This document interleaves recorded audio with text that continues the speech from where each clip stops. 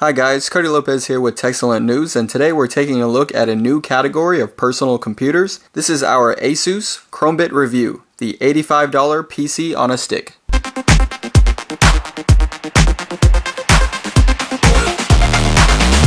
The idea of a computer on a stick has received a lot of interest ever since Intel announced the Windows-based compute stick.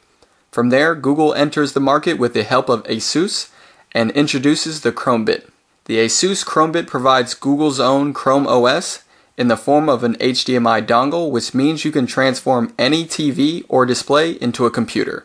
Okay, so you might be asking yourself, wait, what is Chrome OS? Well, imagine an entire operating system that only ran the Chrome web browser. That's pretty much Chrome OS. By focusing on web apps, Chrome OS can avoid complexities like bloat and malware of traditional operating systems. Now, the real selling point of Chrome OS is the simplicity.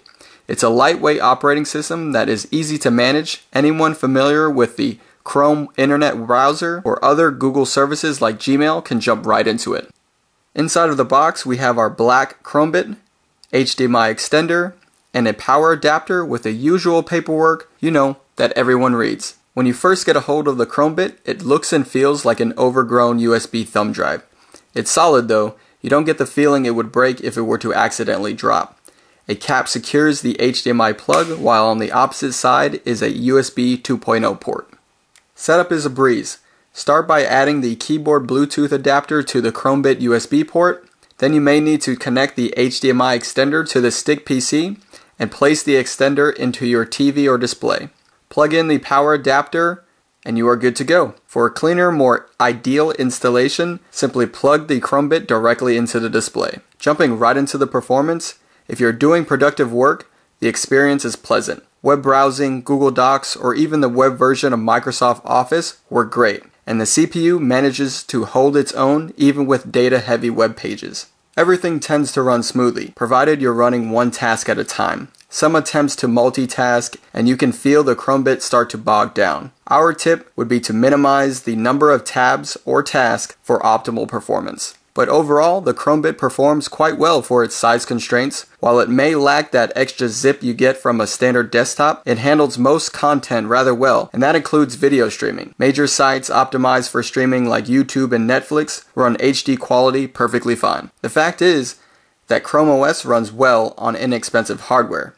And yes, you can play some games on the Chromebit. It may not be traditional PC gaming, but web browsing games can still provide some pretty decent distractions every now and then. These days, computers don't need to sit on your desk or even your lap. This $85 stick proves a tiny computer can run a lightweight, user-friendly operating system, can be a great complement to any space. It's the perfect way to turn any screen into a media hub or even transform those dull hotel rooms into an office. I'll leave a link in the description for those who are interested. I'd like to thank you all for watching. Be sure to subscribe to our YouTube channel for more tech infotainment, including a video on the Windows-based Intel Compute Stick. Once again, I'm Cody Lopez with Techcellent News, and I look forward to seeing you all in our next video.